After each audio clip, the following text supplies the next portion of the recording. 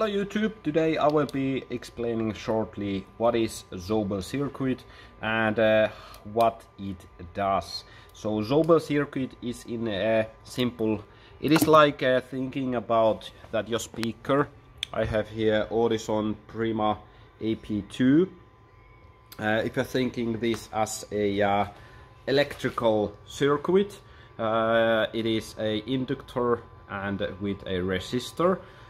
You can complete the circuit with Zobel to have it as low impedance rise at the high end as possible.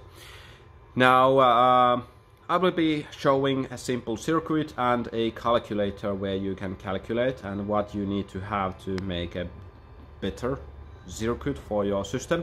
What it does, it allows the speaker have a really flat curve in the higher ends. Well, let me just show you. So in here I have DATS V2, which is a impedance calculator or device that can show you the impedance curve. I have here Hybrid Audio Unity U2, which has now 214 Hz FS with a 3.648 ohms. Now it shows me 0.02 millihenries as a inductor value. So first of all, to calculate your Zobel circuit, you need to connect it between the plus and minus on your speaker. I choose to do it like this, so I have normal speaker wires going into the terminals, and then from the terminals I have a 10 watt 4.7 ohm resistor with series with capacitor of a 100 volts 4.7 microfarads.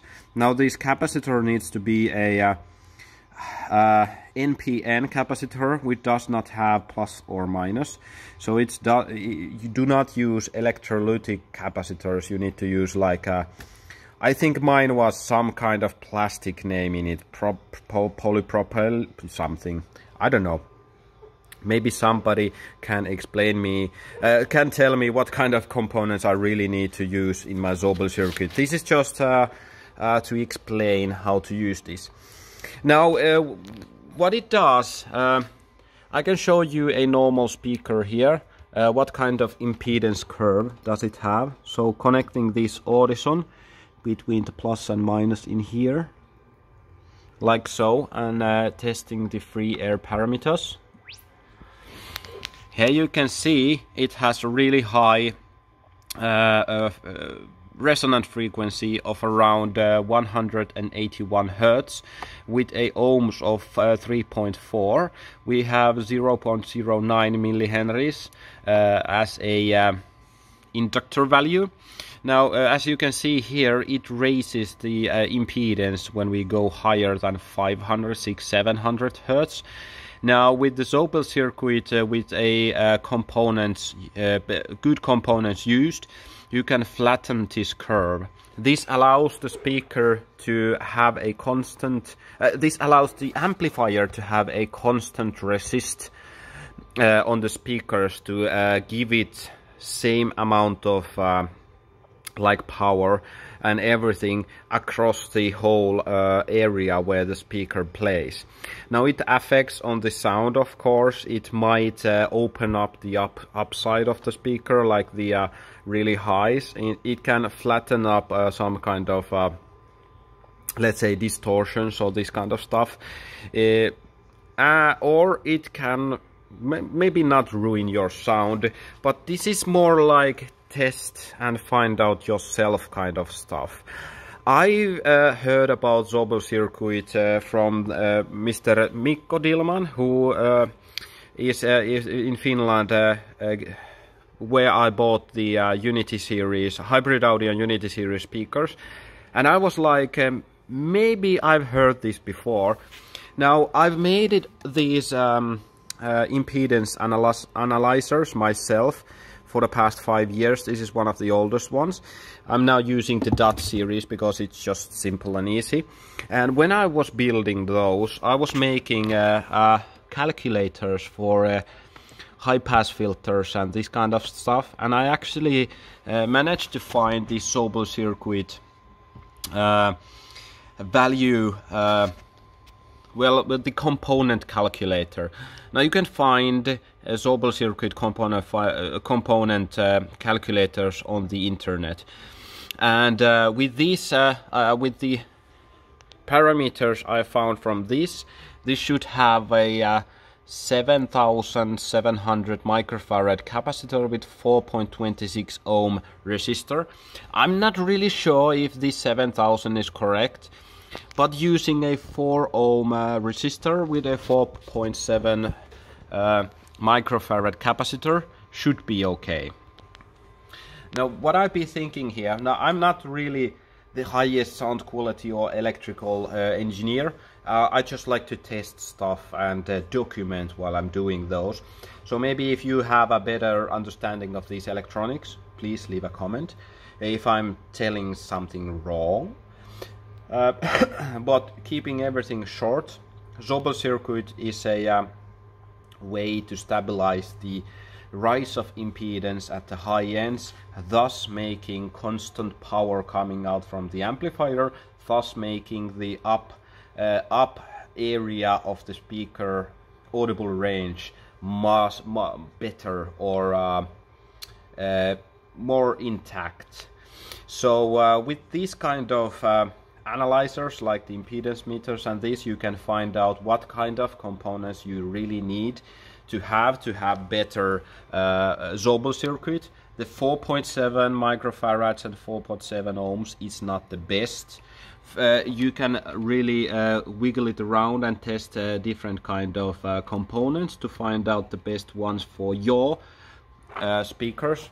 This affects more on the tweeter side and wide range speakers, so keep in mind that using these on subwoofers really don't do much.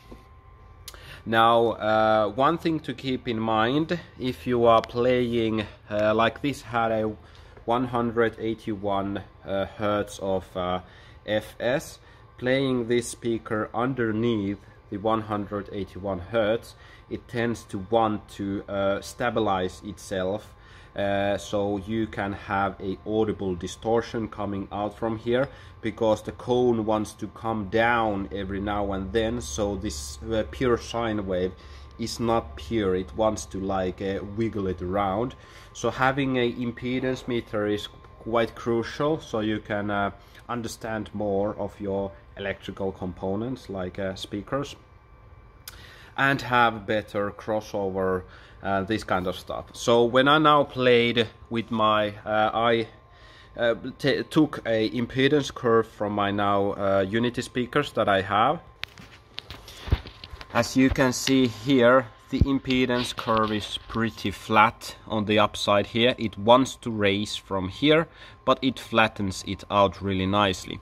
Now I have a 213 hertz of FS, like resonant frequency in here, so probably I should be using like a 400 hertz as a first crossover point with a 24 dB, so it does not this area between the 200 and 400 hertz, because the impedance rises really high, so I get less power and it starts to like get on the distortion, not like distortion you know, but normally here, like when you are using a big subwoofer and cranking it really up, it goes into distortion, clipping, but it does not mean that, because of the cone wants to stay, so the sine wave is not pure.